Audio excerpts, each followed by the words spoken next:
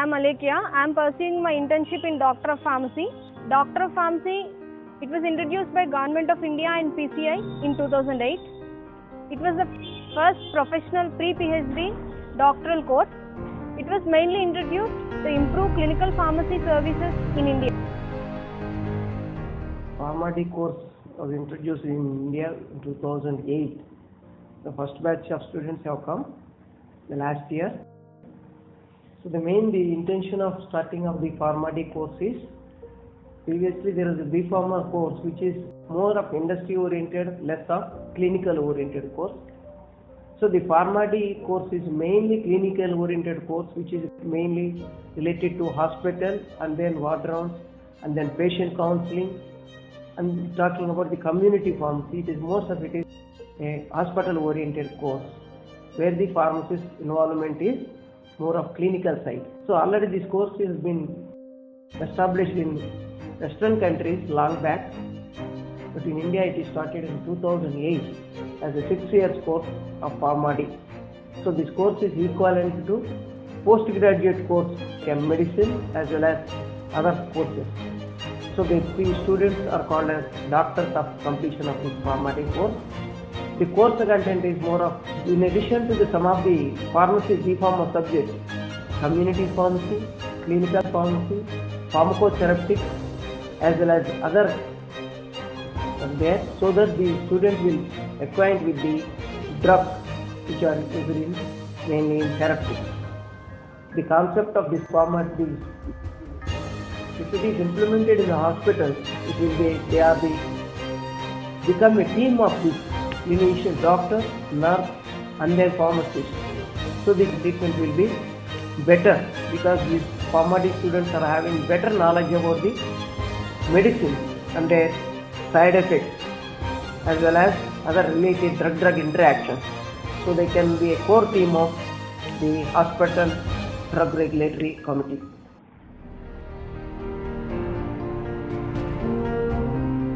The objective of introducing Doctor of Pharmacy program in India by the government is to improve the quality of care provided to the patients by the healthcare system. So, what are the roles and responsibilities of a pharmacist to improve the quality of care provided to the patients? A pharmacist, he can assist the healthcare team as he has a broad knowledge about the medication management process. Pharmacists can participate in various medication providing processes such as prescribing, dispensing and administering the drugs to the patients, interacting with the patients about the selection and use of OTC products, and providing various consultations, interacting with the healthcare professionals in the medication providing process. Pharmacists can also participate in various patient care activities such as evaluating and assessing the medication related problems to a patient and adjusting the drug therapy to achieve desired therapeutic outcomes such as individualization of drug therapy. Pharmacist, he is the best source of knowledge about the institution's medication use system, so that he has the key role in formulating the hospital's drug formulary, educating various healthcare professionals about the various new drugs introduced and how we can effectively use. He has core knowledge of medications such as adverse effects due to the drugs, drug interactions, how a patient can minimize the cost of the drug, therapeutic drug monitoring of the drug, providing patient counseling activities. He provides patient care on a 24-hour basis so that he can anticipate the potential unwanted effects due to drugs at any time in the hospital setting. And pharmacist has a role in managing institutions' drug budget and plays a key role in managing the utilization of various resources related to drugs for cost-effective and cost minimization of drugs. He is the best source of information about the use of investigational drugs, new medicines. Since he is available in the hospitals on a 24-hour basis, he can participate in the research activities, report ADRs to the regulatory authority and concerned pharmaceutical company. He can involve in various clinical trial activities related to the new drugs. Various roles and responsibilities of a doctor of pharmacist are medication adherence. It is a process which involves the pharmacist to ensure that patient is taking the medication as per the prescribed regimen. Medication adherence generally refers how far the patient stick to the medication prescribed by the physician. A higher rate of the medication adherence is strongly linked to the good clinical outcomes. From the stats, it has been shown that about 1,25,000 people die every year as they are not taking their medication properly. Pharmacists play a main role in establishing several clinical programs like patient counseling to monitor the medication adherence by improving the patient beliefs and their attitude towards the treatment prescribed by the physician. Lastly, drugs don't work on people who don't take them properly. Therapeutic drug monitoring. Therapeutic drug monitoring involves monitoring the drug levels to be within the therapeutic range. Drug therapy monitoring is an ongoing process in which the pharmacist actively review the patient records, identify and resolve the drug therapy related problems like adverse drug events, and communicate with the prescribers and the problems occur. On the healthcare team, the pharmacist is the key member who provides ongoing drug therapy monitoring. Pharmacists have the skill and knowledge to perform and embrace this role. Medication monitoring is optimized by a team approach that includes pharmacists. The steps involved in the drug therapy monitoring are educate patients about the drug therapy, potential adverse effects, and actions to take if problems occur. Make patients active partners in their medication management and their own health decisions. Regularly assess patients' drug therapy. Ensure that patients take their medications as prescribed, proactively identify and resolve patient adverse drug events as they occur, and assess the therapeutic effectiveness. Adjust the drug therapy as needed based on the information from the monitoring process. Therapeutic drug monitoring is used in two major situations, like to assist the optimization of drug therapy, including minimizing the risk of serious drug toxicity and assessment of the appropriateness of dosing for drugs used as a prophylactic therapy. Pharmacoeconomics. Pharmacoeconomics is a process through which a patient receives optimized drug use based on cost minimization. India is growing and treatment in India is also growing rapidly. Now, India is able to treat from allergy to cancer. Each and every disease is being treated in India. But are our treatments cost effective? To say no, because there is always a low cost intervention or a low cost alternative. But are our doctors and hospitals opting for that? No. When there is an intervention of pharmacists suggesting the generic drug cost effective interventions for the patient, it would be easy for us to reduce the treatment cost. And there is a greater part of GDP which is consuming major cost for treating many of the diseases.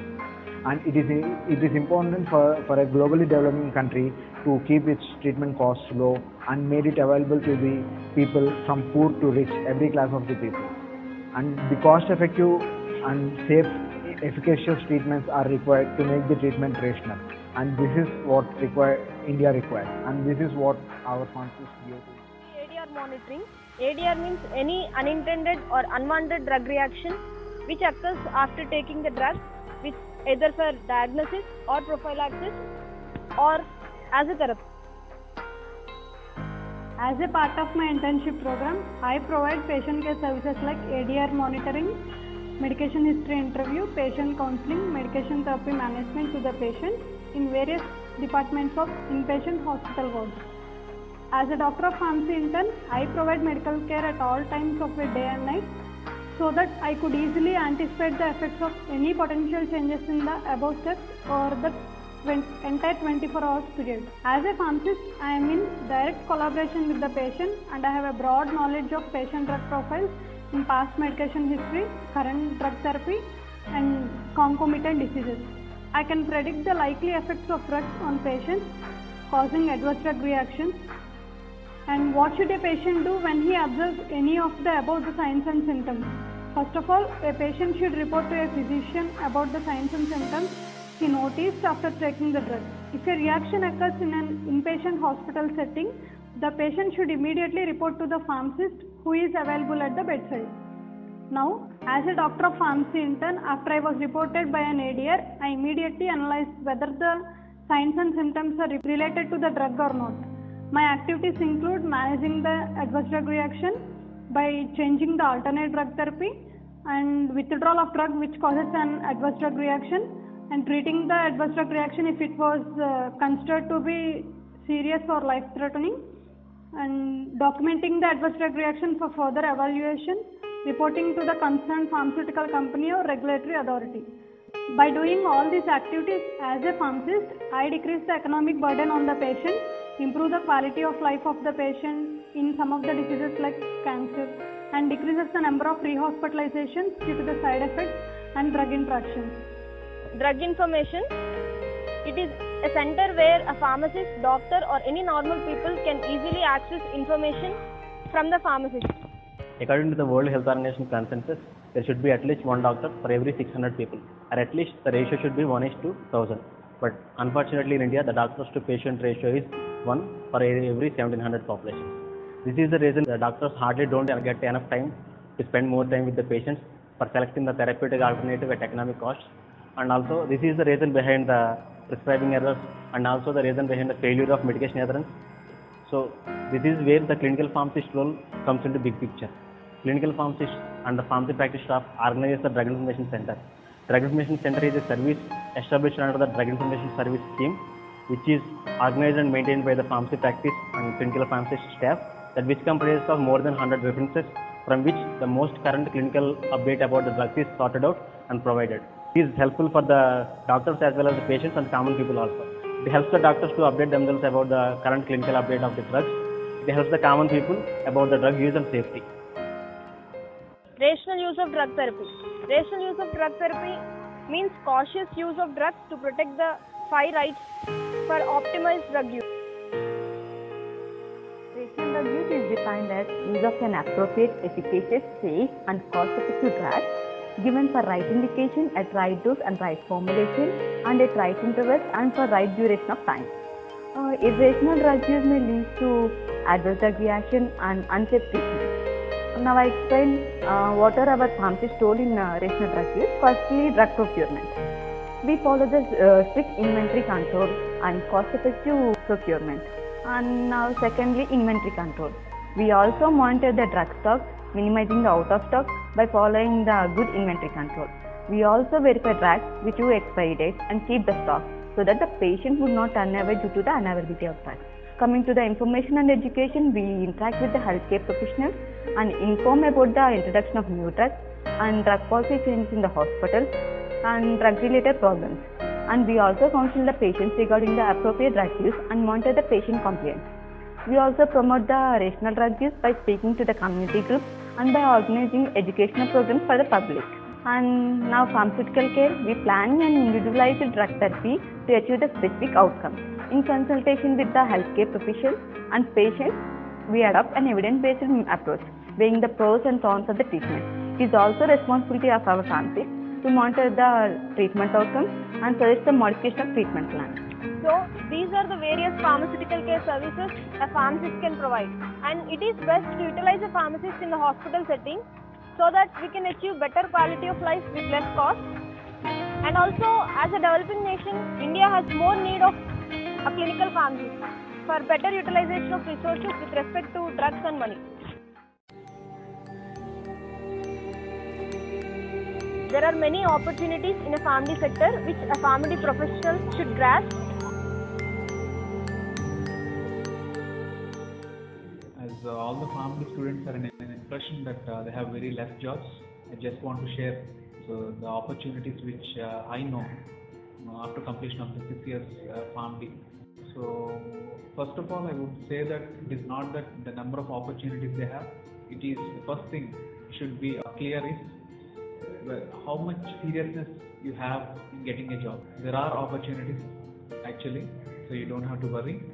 So I'll just share the minimum things which I know. So you can broadly divide into either opportunities in abroad and opportunities in our country. So opportunities in abroad, so it is said that you have to go and complete your internship there. So then you have to apply and complete your NAPLEX exam and individual state examinations for the pharmacy. The second thing is, if I see either my friends, my colleagues or somebody else who have settled there, most of them, so they've been doing as a clinical pharmacist and community pharmacist in abroad. If you take Arab countries or something like that, so there they have joined as pharmacists and community pharmacists. So they have a good salary paid, and also they have exactly the core job where they have studied. And also if you take in US, there are special PG diploma programs where you can specialize in pharmacy and you can go to individual departments in the clinical pharmacy departments in the hospital. So you can go for example, diabetic pharmacist, or in cardiovascular system. You can go for specializations if it is in abroad. And also there are things where they have developed as consultants. So you can go for PG diplomas and consultancy in therapeutic drug monitoring or consultancy in clinical pharmacokinetics, which we have seen. So that actually you have very high paid salaries, and also you'll have your satisfaction that it is your core job.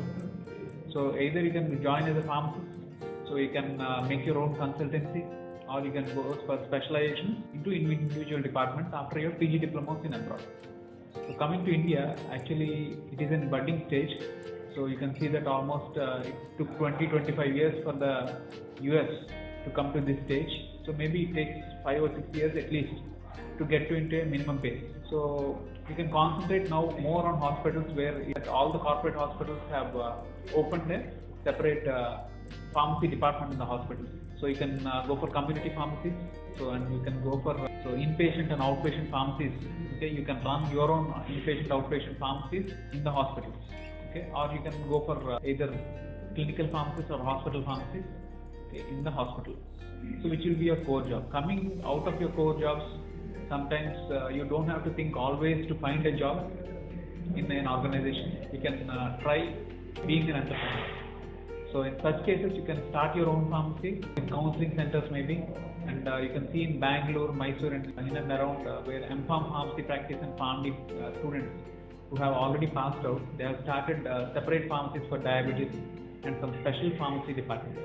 So you can establish your own pharmacy with counseling center, which will be innovative, and I'm sure such innovative ideas will bring or generate jobs. You don't have to look for a job always. Most of the times, all the students are in an impression that Pharm.D particularly have been developed only for opportunities to go to abroad.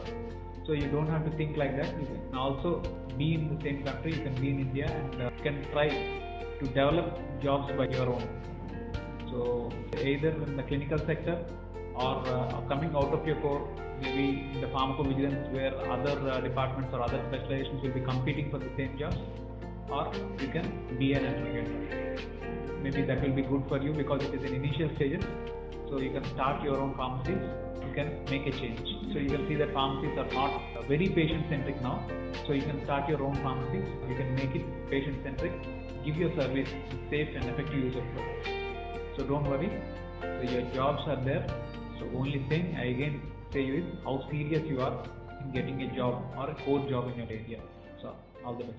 Finally, my conclusion is drugs won't work on people who don't take them properly, and proper medication can be achieved with the help of a Pharm.D graduate.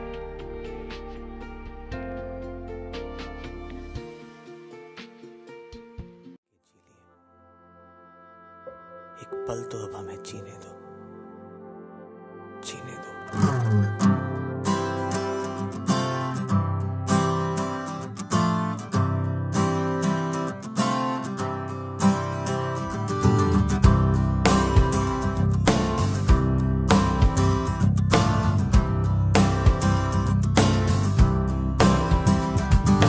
सारी उम्र हम मर मर के जी लिए, एक पल तो अब हमें जीने दो, जीने दो। सारी उम्र हम मर मर के जी लिए, एक पल तो अब हमें जीने दो, जीने दो। ना ना ना ना ना ना ना ना ना ना ना ना ना ना ना। Give me some sunshine, give me some rain, give me another chance. I wanna grow up once again. Give me some sunshine.